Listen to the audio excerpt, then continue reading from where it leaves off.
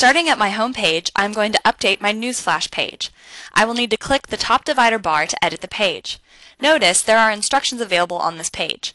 The first text box is what appears on your NewsFlash page. It is best to let people know what this NewsFlash is for. You can set up NewsFlash for updates to class information, sporting events, social events, etc.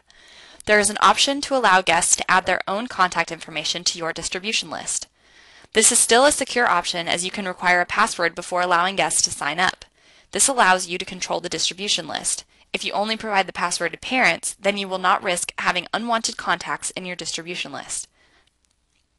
Enter your password and submit. Your page now has a description for guests. This is the view parents or students will see when visiting the site. I will now add an email and phone number to the distribution list just as they would. Notice, a guest must have the NewsFlash password in order to add their information to the list.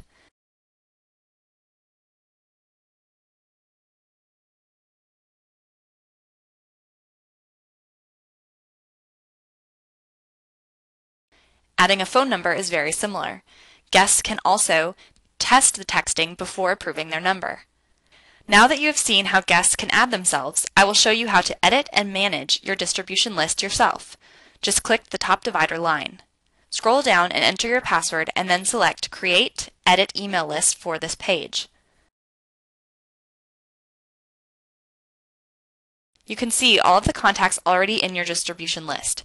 You can also add your own contacts.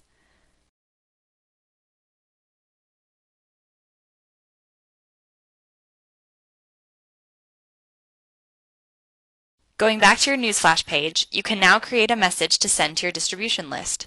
Fill in the subject and the From boxes. Put your message that you want sent out in the text message box. Enter your password and then select Submit Update and Send Email.